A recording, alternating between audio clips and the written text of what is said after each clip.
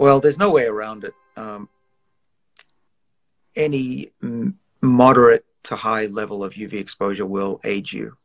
That's the easiest thing. You can see twins that one has not exposed their skin to light or has smoked. You can see the massive difference even in identical twins.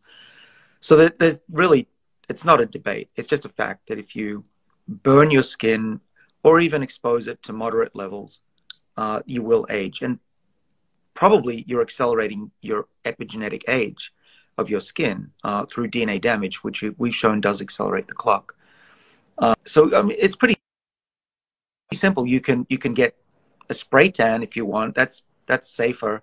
Or what I do is I just have low levels of UV exposure. I mean, you can tell that I don't spend a lot of time in the sun, and that's voluntary. I do spend some time in the summer out. You know, I do like to do a bit of water sports, but I'm always covered in sunscreen, in safe sunscreens. And I'm even developing a new sunscreen with one of my companies that is in collaboration with NASA. But that's maybe a different story for another podcast time. But bottom line is, don't get burnt, because your body will get overwhelmed, your sirtuins will get distracted, move around, and you will age. And that's very hard to reverse. We don't have the technology yet to reverse that, though we are working on it.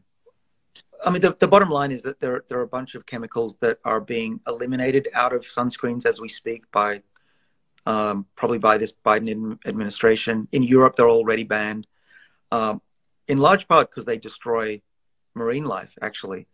And Australia has recently banned them, as I recall.